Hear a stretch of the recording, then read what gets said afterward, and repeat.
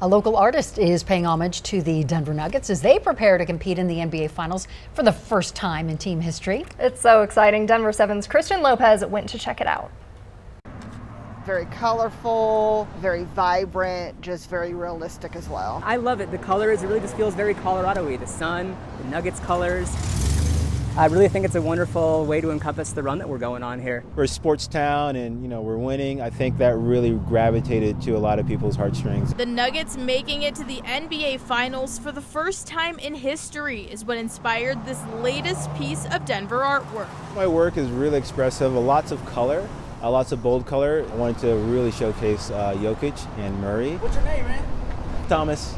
I go by Detour. Thomas Detour Evans says he wasn't expecting his mural to get so much attention. I just paint and really don't even think about it because painting's sort of like my therapy. It's one of his great things that he's done around the city, trying to bring positivity and color into the city. It's cool just seeing the whole city rally around something. That's what sports have always been for a community, for a commonality, and it's really exciting to see it not just in the games themselves, but things like this with the murals. Just like the Nuggets, Detour says his work is not done yet. Throughout the series, I'm going to add some more elements that is sort of like that pop off the wall to me when I'm watching the games, and add that to the mural as well. So that's more of a in-progress mural as we sort of celebrate, them winning the championship. So even after they win, adding a trophy and some lettering as well. Once in a lifetime type of thing, because no championship is ever guaranteed.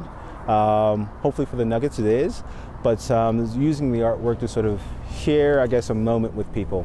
That's what I really like.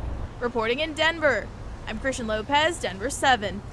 And that is beautiful. He's doing some nice work out there. I can't wait to see what else he adds. Right, it's so impressive when they make it so realistic. That was beautiful, yeah. And you can find the mural next to the 7-Eleven at the intersection of Colfax and High right here in Denver.